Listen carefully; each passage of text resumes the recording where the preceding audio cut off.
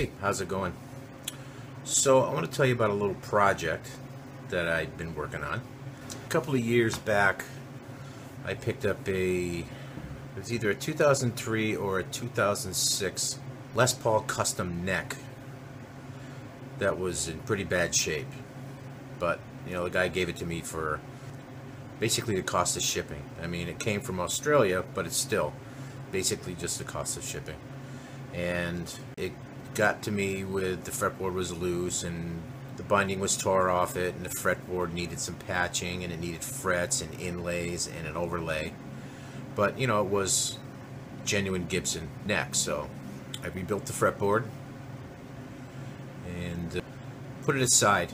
Figured, you know what, I'll try to find myself a studio body, you know, maybe one with a broken headstock or a broken neck, you know, happens all the time, and route it for binding, and made it to the neck and make myself a Les Paul Custom out of it. We found the body on eBay.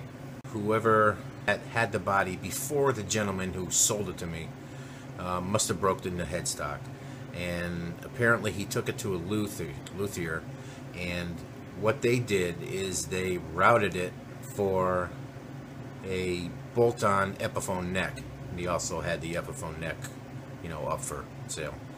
And I don't know why people just don't glue the freaking headstocks back on. It'd be better than ever. But yeah, so it was routed for an Epiphone bolt-on neck. So I got it for like cheap.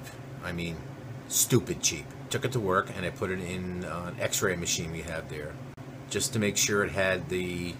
Now, if you know Gibson products, you know, in the early 2000s they started doing something which is called Swiss cheese chambering, or whatever you want to call it, where they drill 9 holes in the upper rear bout of the body.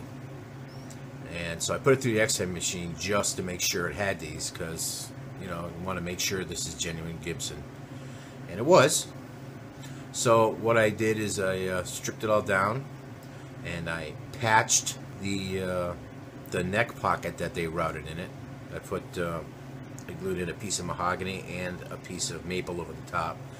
And the seams matched perfectly, and rerouted it for the tenon of the Les Paul Custom neck that I had.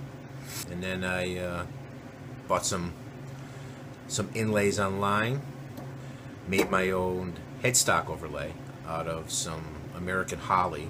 That's the way they used to do it back in the day, before they started using the vulcanized fiber thing that they're using now.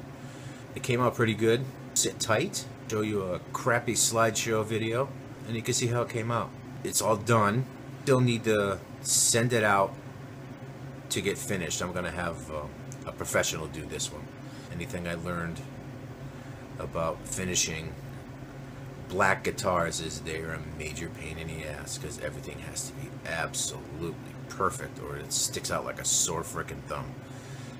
So yeah, this one I still got it hanging around, putting some money aside when I'm not, you know, building other guitars, to try to send it out and have it painted black, a nice black beauty. Gonna fit it all up with genuine Gibson pickups and electronics, and so sit tight and check out the video. Later.